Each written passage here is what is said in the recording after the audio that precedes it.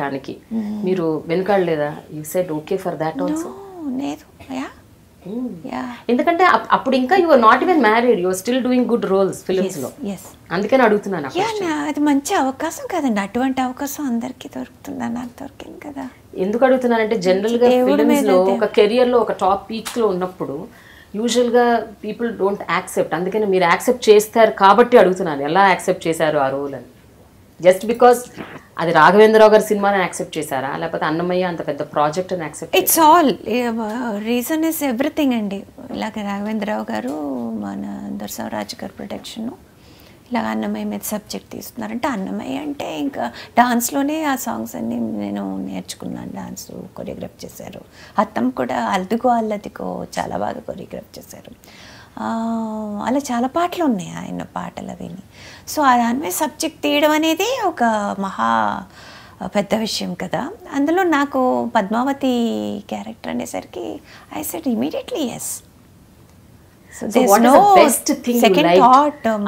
వేషం ఏంటి, అదేంటి, ఎందుకు నాకు చిన్న వేషం పెద్ద వేషం ఏం అడగలే. It's a good opportunity. I said immediately yes. ఆ సినిమాకి సంబంధించిన అద్భుతమైన ఒక అనుభవం ఏమన్నా మీకు గుర్తుందా? Some kind of good experience. అది మిరాకిల్ అవ్వచ్చు, అది ఏదైనా అవ్వచ్చు, ఏ రూపంలో అయినచ్చు. బికాజ్ అదొక దేవుడికి సంబంధించిన సినిమా, వెంకటేశ్వర స్వామికి సంబంధించిన సినిమా. ఎందుకంటే ఆ సినిమాలో నటించిన వాళ్ళు, టెక్నీషియన్స్ కూడా చాలా సందర్భాల్లో చెప్పారు, మాకు ఎన్నో మిరాకిల్స్ అయినాయి through the process of that film అని, ఆ ఫిల్మ్ మేకింగ్ టైంలో అని. సో మీకు అలాంటి ఏదో ఒక గొప్ప అనూహ్యమైన మంచి సంఘటన జరగటం, వాళ్ళ జీవితంలో ఏదైనా మంచి మలుపు రావటం, అలాంటి కొన్ని జరిగాయి అని చాలామంది చెప్పారు. యాక్చువల్గా అలా చూస్తే ఐ థింక్ అన్నమయ్య రిలీజ్ అయిన కొద్ది రోజులు అంటే మేబీ 1 or 2 years తర్వాత నా మ్యారేజ్ ఫిక్స్ అయింది. అది ఒకటే నా change over in my life. Yeah, God blessed me with such a wonderful husband and very good family.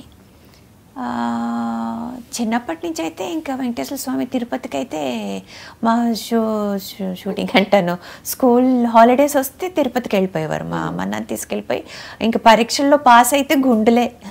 అంతేనా? అందరూ మూకుమ్మడి గుండ్ల. ఒక ఏజ్ తర్వాత టీస్ చేస్తున్నారు అని నేను కొట్టించుకోనని ఇంకా తర్వాత తగ్గించి కత్తులు ఇచ్చి ఇవ్వాలి దేవుడికని అంత భక్తి. అమ్మకి చాలా భక్తి దేవుడు అంటే. మీ ఫిలిం కెరియర్కి సంబంధించి ఇంకో కొంతమంది ముఖ్యమైన వ్యక్తులు ఉన్నారు మీ లైఫ్లో. అంటే సుమన్ గారు, అంటే 14 మూవీస్ చేశారు ఆయన, 14 మూవీస్. అలాగే బాలకృష్ణ గారు, ఆయనతో కూడా ఆల్మోస్ట్ 8 to 10 ఫిల్మ్స్ చేశారు, అంటే మాక్సిమం నంబర్ ఆఫ్ ఫిల్మ్స్. అవునండి. అండ్ వంశీ గారు ఆబ్వియస్ గా మీకు బ్రేక్ ఇచ్చిన డైరెక్టర్. అసలు ఒక మంచి వేషాలు, అంటే ఆ సితారా ఒక హోమ్లీ క్యారెక్టరు, క్లాసికల్ డాన్స్, అలాగే అన్వేషణం వెస్టర్నైజ్డ్, ఇది ఆ మ్యూజిక్ ఇంపార్టెన్స్ ఇచ్చి అలా ఉండే. సుమన్ గారు is a very gentleman, very క్వైట్గా ఉంటారు, చాలా మంచి మనిషి. బాలకృష్ణ గారు he so lively. School friends లో ఉంటాం. He talks very nicely. అమ్మతో కూడా చాలా ప్రేమగా మాట్లాడతారు. అమ్మకి ఎంత ఇష్టమో బాలకృష్ణ గారు అంటే. యా,